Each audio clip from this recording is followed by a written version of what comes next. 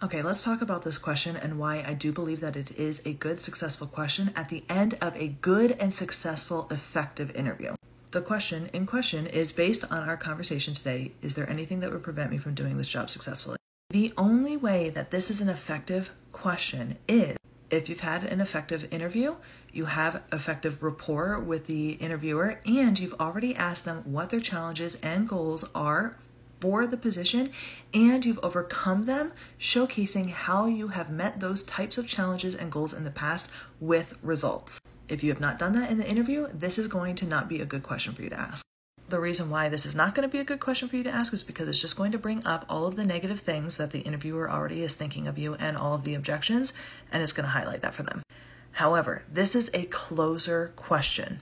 And if you are interviewing like a consultant, which is what I teach, where you are driving the questions, figuring out what their challenges are, what their goals are, and successfully showcasing how you've overcome those in the past and setting yourself up as the perfect solution to their problem, this is an ideal question. Because the goal is hopefully for them to say, no, you're actually a really great fit. Or for them to come up with any other objection that you handle effectively on the spot. If you don't know how to effectively handle objections, don't ask this question. If you have not effectively figured out what their challenges and goals are and showcased how you have met those in the past, don't ask this question.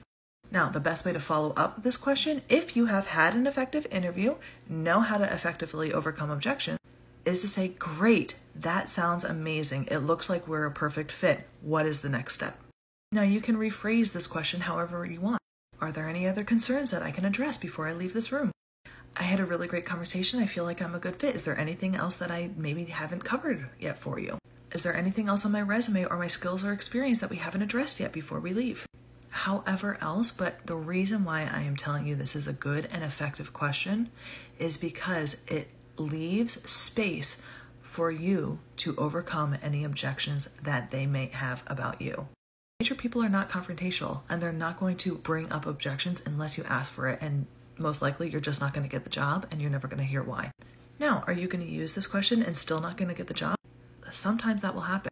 It is perfectly normal for you to be the greatest fit for the position, and then someone else comes in and they're just a better fit for the team, a better personality fit, culture fit, or they have done something else that just is a better fit for the position. It just is what it is. This question is effective only if you use it wisely and if you've had an effective interview and you know how to overcome objections. If you don't know how to do that, don't use it.